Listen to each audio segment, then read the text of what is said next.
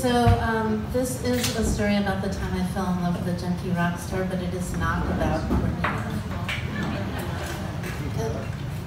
So once I fell in love with this junkie rock star, I met him at the Cat's Cradle, like 4 Cat's Cradles ago. And when I sat down with him, he was kind of a dick.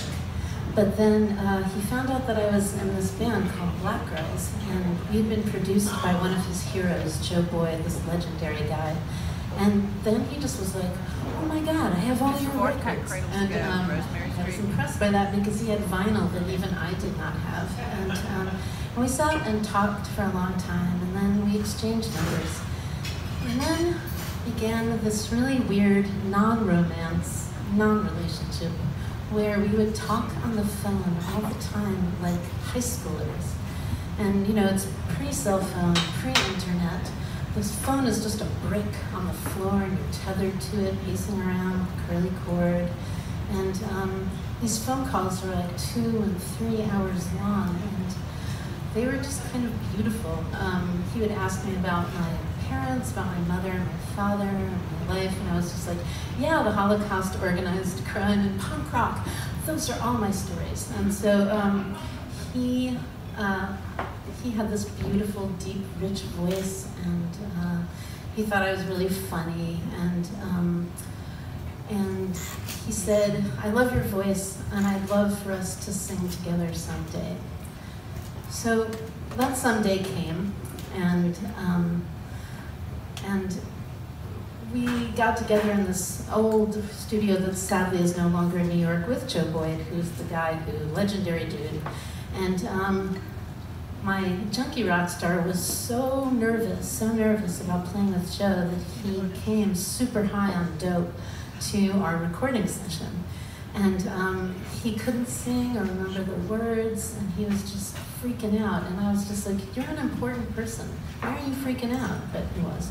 So eventually I went and stood in the recording booth with him, and then after that didn't work, we began to sing as a duet. And I held the words on a piece of paper, and he read them. And you know, this romance was just this sort of non-romance, this kind of out-of-body thing, and that was great for me because I had been in a very long, abusive relationship, and I'd been alone for a long time, but I didn't really want to be with anybody, and it was kind of amazing because I wasn't with him, and yet we still had this kind of weird connection. But at the studio, after he finished not singing and then singing, he just nodded out on the studio couch, smoking a cigarette, and he dropped a cigarette and set himself on fire.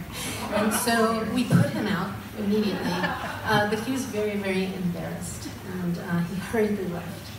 And I never saw him again, but I did talk to him once on the phone, and it was our last talk, our last phone call, and it lasted until dawn. And it was very different from our other phone calls because he was pretty sad, I think, and I was pretty sad. And at the end of it, I was just weak.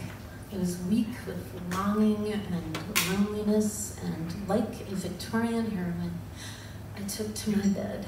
And I stayed there, and then on the 3rd day, I rose. And I had like a progression of chords in my head that our old guitar player Pete Phillips, may his soul rest in peace, I'd heard him strumming, but he had never actually written a song.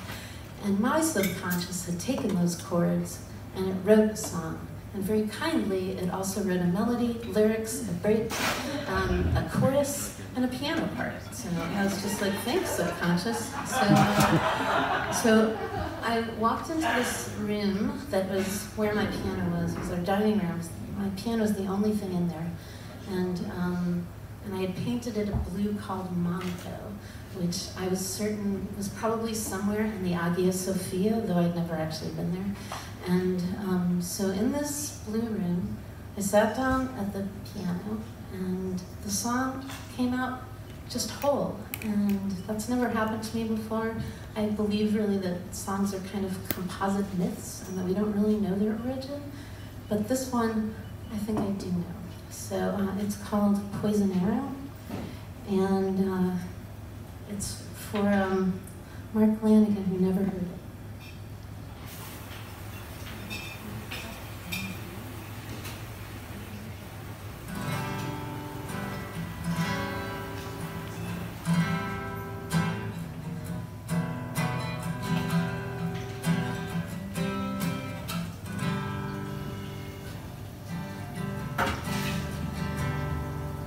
I tried, but it doesn't matter. I cannot bring you down.